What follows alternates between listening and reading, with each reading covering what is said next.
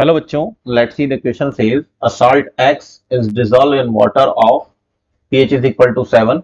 The resulting solution become alkaline in nature. The salt is made up of, our option is a strong acid and strong base, a strong acid and weak base, a weak acid and weak base, and a weak base अपने को last दिया होता है weak acid and strong base. So the key concept is salt hydrolysis.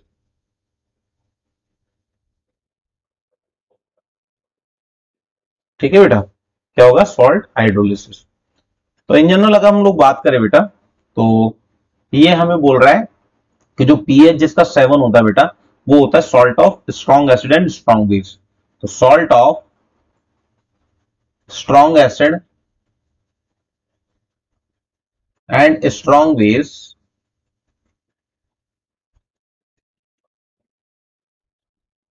तो इसका pH कितना होगा बेटा? पीएच हो जाएगा इसका 7.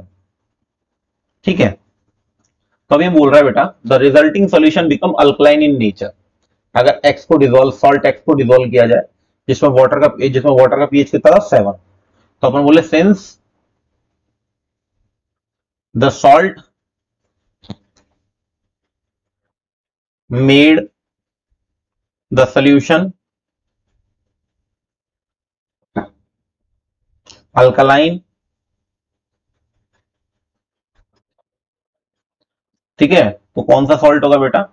The salt nature, the salt should be, ऐसा लिख दो, the salt should be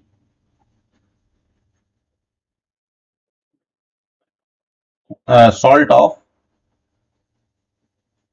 weak acid and strong base.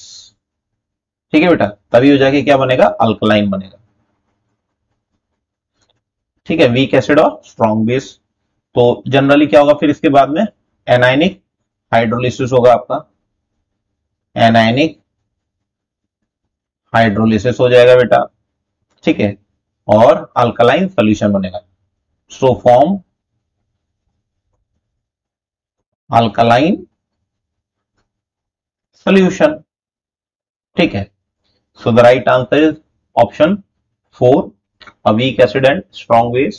Hope you understood 12. Best of luck.